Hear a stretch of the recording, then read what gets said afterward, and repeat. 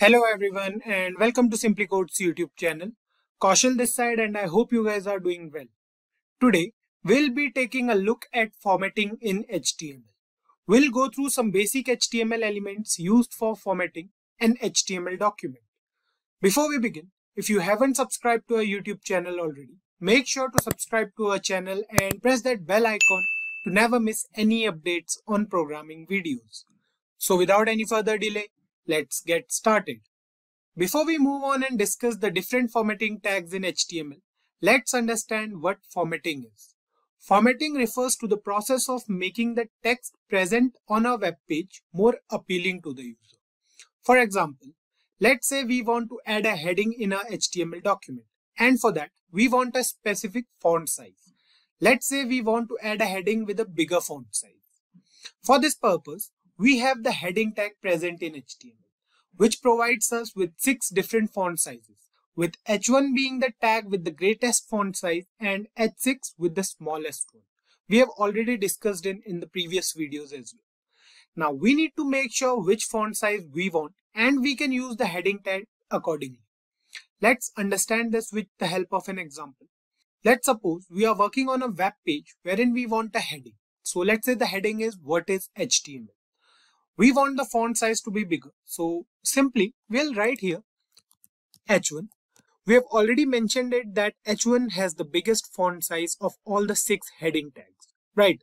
So inside this we'll write what is HTML. So let's suppose this is the heading. Now on saving the program, you can see here on the browser that we have a heading with larger font size.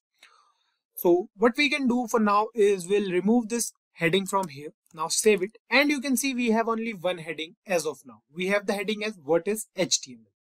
We can also write a paragraph after this heading tag that will explain what HTML is using the paragraph tag. So let's do it over here as well and you guys will understand it much better. So here we are going to use the break element. So this is basically an empty element used in HTML for line break. So what we are going to do is we are going to put it over here. So this is the tag, BR tag or break tag we can say. Now what we are going to do is we are going to write here inside the paragraph tag, HTML stands for, let's write it in capitals. We'll write here hypertext markup language. Fine. So here we have a paragraph that says HTML stands for hypertext markup language. Now what we want to do is we want to add another heading to this web page, which will define the uses of HTML. So basically what we are doing is we are going through the sizes of heading tags. So we want another heading, let's say over here. Now the main heading of our web page was what is HTML, and we want it to stand out among all the headings present in our web page. That's why we use the H1 tag for that heading. Now for the next heading or for the new heading, we'll have a little bit smaller size than the main heading. So what we are going to do is we are going to use the H2 tag or the H3 tag for that. So let's use the H3 tag for now. We'll write over here H3. So basically we are going to write it after a BR tag. So we are going to use the BR tag over here or the break tag we can say. Now we are going to write here uses of HTML. Fine. Now save the program and you guys can clearly see the difference in font size of both the headings. Let me zoom in a bit here in the browser. So now you guys can see it much better. There's a difference in the size of heading 1 and heading 3, right? So this difference is what we are talking about till now. There are 6 different sizes for a heading tag in HTML. We can use any of these heading tags according to our need. Figure out which one of these 6 tags is best suitable for your web page and use them. Simple and easy. Let's move ahead and we'll now discuss some more formatting tags present in HTML.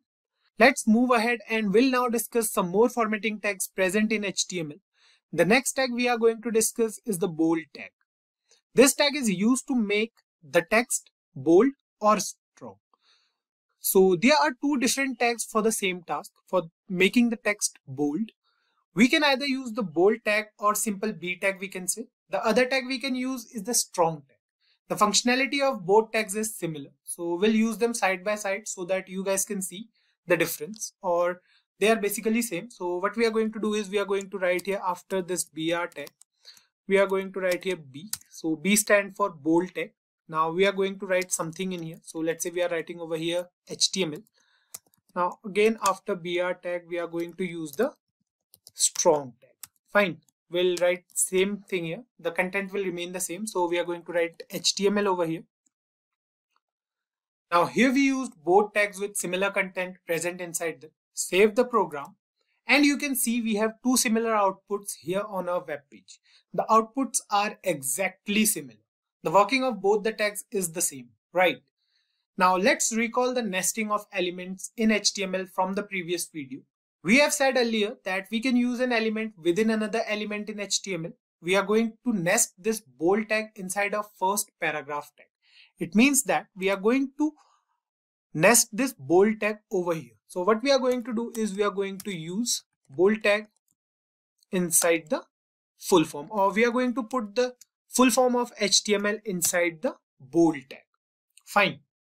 So save it. And you can see we have hypertext markup language written over here in the browser in bold, right? It looks better than the previous one. Just like the bold tag, we have two more tags present in HTML to make the text on screen look more appealing to the user. The italic tag and the underline tag. Now you guys must be thinking that these three formatting techniques are also present in Microsoft Word. You are right. These three tags are present in both MS Word and HTML. The working is also same. So let's use these tags here once. What we are going to do is we are going to use these tags over here only. So we are going to put this hypertext markup language inside three different tags. So we are going to put them inside italic, we are going to put them inside bold, and we are going to put them inside underline as well. So we are going to do this over here. Now you can see the nesting of elements over here. If I zoom in a bit on Visual Studio Code, you can see we have a paragraph tag, then we have three tags present inside it. So we have bold tag, we have italic and underline. So this is called nesting of elements. Now save this program and you can see the text over here. We have hypertext markup language in italics, it is underlined and it is bold in nature, right? The next tag we are going to use is the delete tag. We have two different tags present for this task as well. Let's say we want to put a line through the center of any text, crossing it out basically. Let's say that this text is not relevant. Fine. So let's go through an example first. What we are going to do is we are going to use the break tag over here, and now after this break tag, we are going to use a paragraph tag. We are going to write a paragraph. So let's say we'll write here, I would like to have a cup of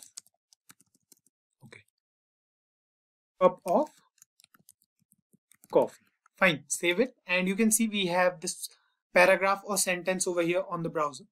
Now what we want is we want to delete this particular word, or we can say we want to put a line through it. Fine. So what we are going to do is we are going to write here strike. Fine.